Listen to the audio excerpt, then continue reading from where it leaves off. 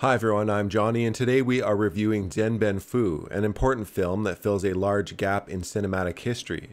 The film covers events in Indochina, present-day Vietnam, where French colonial forces fought in the First Indochina War, which set the stage for the second, known in the United States as the Vietnam War.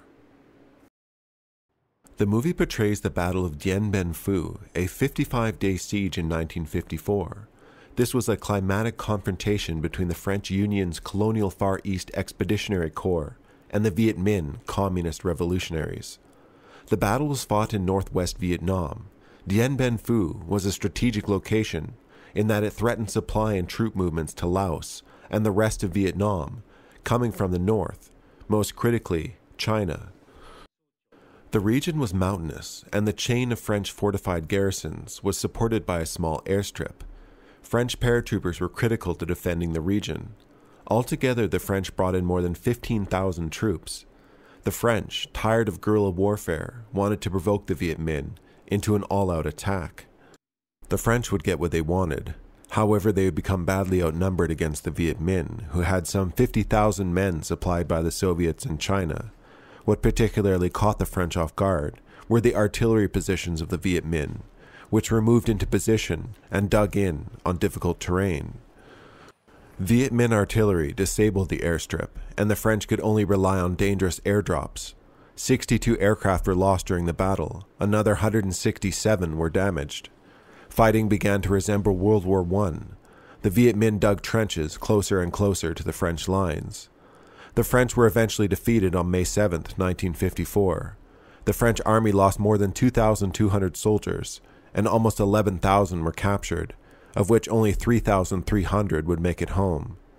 Viet Minh casualties were estimated by the French at 8,000 dead, 15,000 wounded.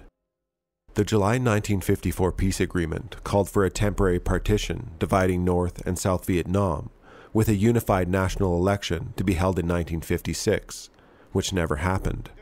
Emerging from the conflict was a communist North Vietnam supported by the USSR and China, and a South Vietnam, supported by the United States. A resemblance of peace lasted only a few months. Dien Bien Phu was directed by Pierre Schondorfer, a French veteran of the First Indochina War. He was a war cameraman. The film had a large budget of $30 million and is highly regarded. It was produced with the cooperation of the French and Vietnamese armed forces. Much of the filming takes place in the real historic locations. The film is considered a docudrama, making the events relatively easy to follow. The film transitions from Hanoi City, Dien Bien Phu, and Hanoi Civilian Airport, providing several perspectives on the developing battle. Much of the Hanoi scenes follow Howard Simpson, a British-American writer-reporter. His various contacts in the city offer diverse views of the war. War scenes are captivating, and again much emphasis is placed on perspectives, with several characters representing different archetypes found in battle, a spectrum between cowardly and brave. The film highlights the diversity of the French forces in the region at the time, including perspectives from French-trained Vietnamese soldiers fighting for the French-created State of Vietnam that existed between 1949 and 1955.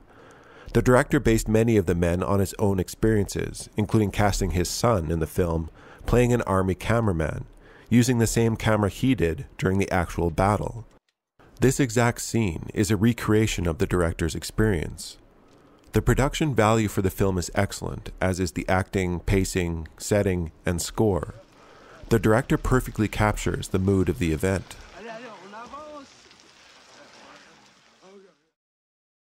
Alright, I'm Johnny. Do check out Dien Bien Phu. The movie offers some great perspective beyond the Vietnam War and the Second World War on how Southeast Asia was shaped by never-ending colonial ambition and war. Like and subscribe if you want to support the channel, and have a nice rest of your day.